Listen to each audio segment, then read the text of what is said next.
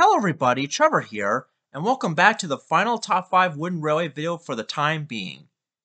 In this video, we'll be discussing my top 5 picks for the best 2022 wooden railway items.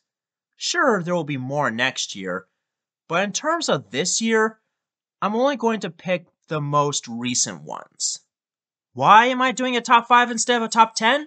Well, I just want to make this short and quick because I want to get this done and over with before I go celebrate Easter this weekend with my family. Now, without wasting any more time, let's carve this brand new top 5. Number 5 is Henry. If there's one thing I really like about this new model of Henry, it would be that his domes are correct, which makes it look better than his original counterparts. But the real reason why he's so low on the list is because 1. I already nitpicked on the number of wheels each tender engine has, so I don't want to sound like a broken record. 2. Most other redesigned engines like him look to the right for some strange reason.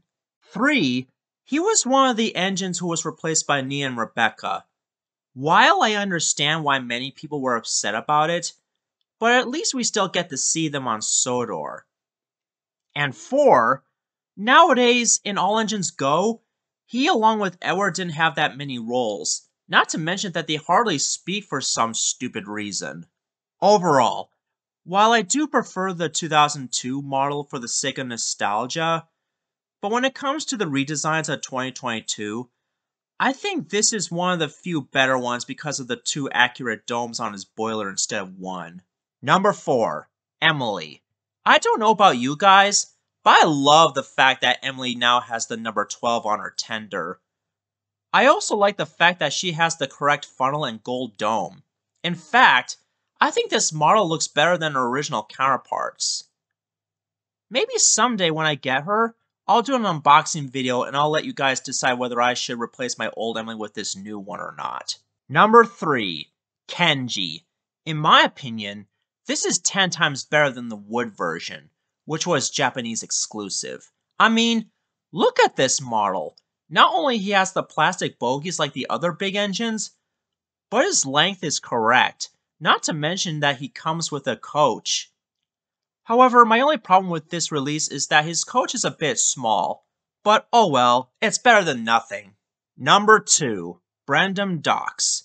When it comes to new destinations for this year, I think this is the best one out of all of them for many reasons. First of all, I love that Cranky has an upset face instead of a happy one, which means he hates working all day and all night and gets tired of it. But the coolest thing about this destination pack is the detachable features including the lift and clamp attachments, which are designed to lift and load cargo and engines. If there's one problem I have with this toy, it would be Bulstrode's new face.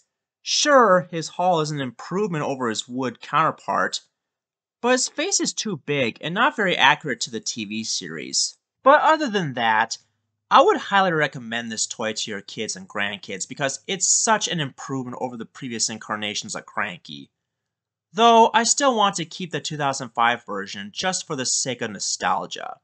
Now before I get to my number 1 pick, here are some honorable mentions. Red Rosie.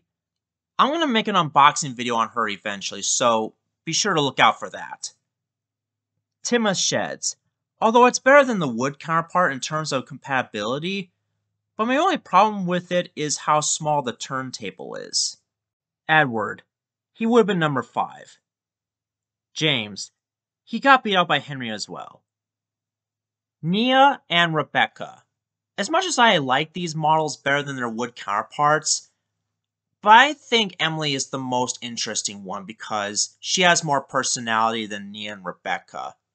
And the number 1 best wooden railway items of 2022 are the Troublesome Trucks, both with crates and paint. I was hoping Mattel would do these things justice.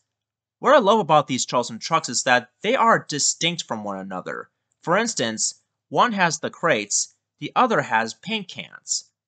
I also like the different facial expressions on each of them.